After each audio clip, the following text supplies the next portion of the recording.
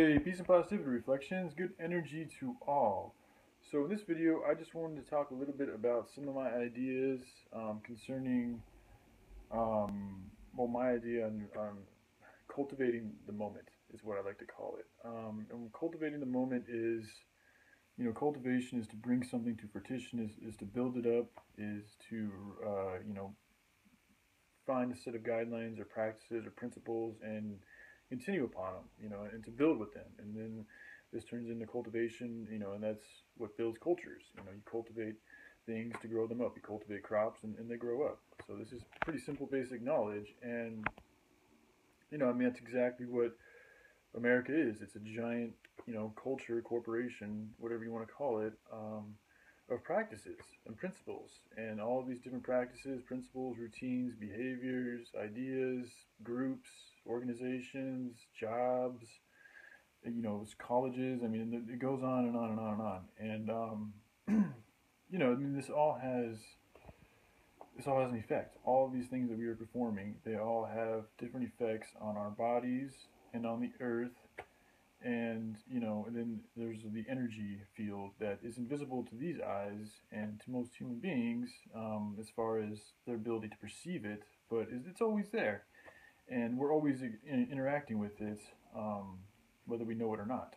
So this is important because a lot of these routines that we do every single day, they have an energy residue with them. And because we human beings have been doing these type of rituals for so many years without knowing anything different, we've become subdued by them. We've become subdued by them, and we don't even know any different. It's like when it's like when you continue to fall down a hole, you just get deeper and deeper and deeper and deeper down, and things just continue to get darker and darker and darker, and your ability to see, or your ability to reach to the surface, is continuing to become harder and harder as you continue to plunge. And that plunge all has to do with your, I'm using it metaphorically, but this plunge is a plunge of awareness. Essentially, it's us human beings, coming to a point of great technology and information and awareness. And with that, there is the good and the bad. There is the luxuries and the pleasures and the conveniences that these technologies cater to us and our convenience, and we indulge in them. And this is good. It's all for good experience, and there's a lot of good memories and moments that we experienced, and then there's a lot of painful moments that we experienced, and even the painful ones, once we begin to learn from them, and we learn the lessons from them, then they're not so painful anymore. Then they're actually can be seen as just necessary ingredients to complete a cycle or a lesson, for that matter, and it just becomes an actual essential ingredient to something good. So again, that's another way to perceive the pain that you're going through, as an ingredient to gain. And if you look at the words pain and gain, they're very similar, for good reason, I think. So anyway, I know I kind of got a little off tangent, but this video I just wanted to make, just kind of get going my energies into really discussing some of my personal ideas on, what it would look like if, somebody like me, or a collection of people with a similar mind, got together and, were able to acquire some land and begin, because I'm not, there's so much talk about, getting land and growing fruit on it, and, sleeping on it, not having to work these jobs and all this and that. And that's good and dandy and all, but that's not everything. Like, I feel like there's so much emphasis on just that, on just the eating, on just getting away from just getting away from the cities and back to nature. But there's a whole other element there that I think is extremely important, that I haven't found anybody else really hit the, like, I haven't found anybody else who really sees it with my type of seriousness, because it's really important, and it's just about work. It's work therapy. I really think that it's not just therapy either. It's literally, work is good for the human character. Men, we're built to work. We've got muscles. We have more muscle mass than women. We've got logical brains. We like to problem solve. We're workers, man. That's what we do. And a lot of the times, I know myself. I feel good about myself when I'm making videos, or when I'm doing work, or when I'm helping people out. These are things that are not only good for our soul, but they're actually good for the environment.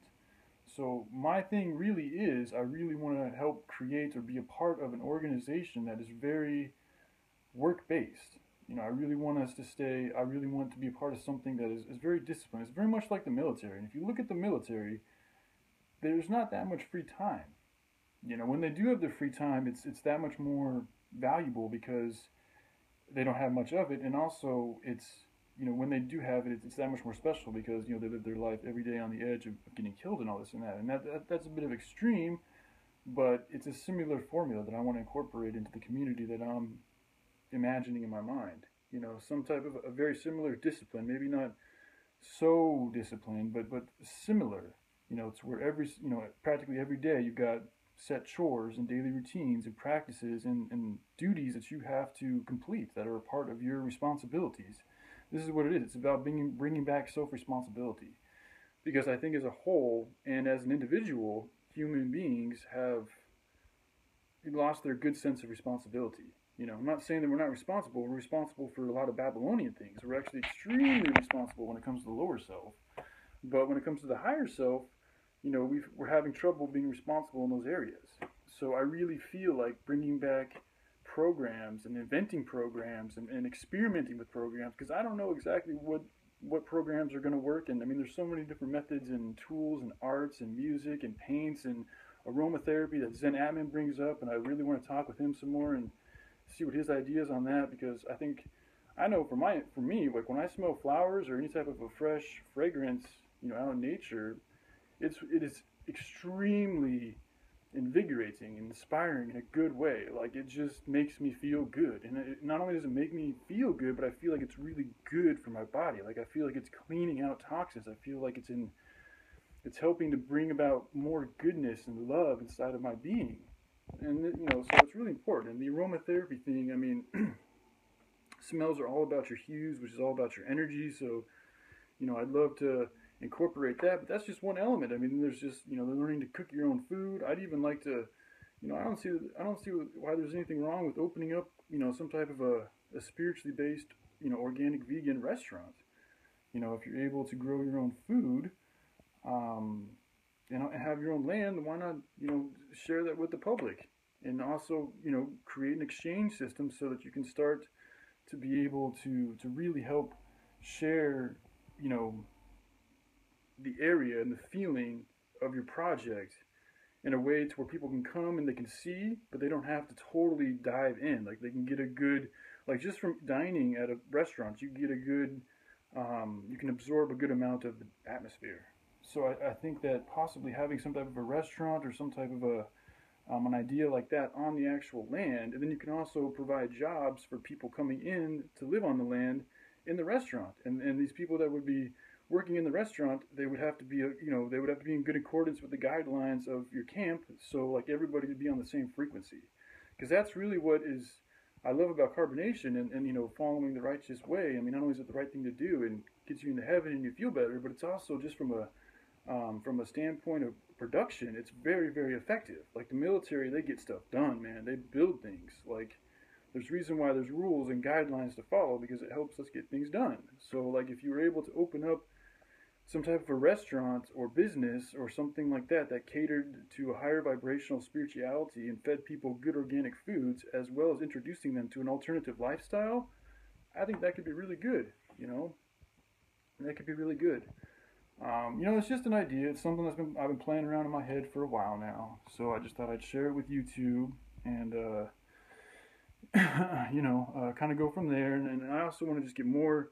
Like I know this is just me kind of being exuberant and jovial with the idea, and this is what helps to create motivation to help me really get nit and gritty into the details of how it's going to look, and then I can start to share that with you guys, so you can start to see from a more specific standpoint how the little intricate details will kind of link up together, and then you'll get a better view of the overall pattern, which is what everything is about patterns. So anyway, with that being said, I think for right now I'm going to shut this video down and just say that I love myself, and good energy to all, and organize a good day. Alright, bye.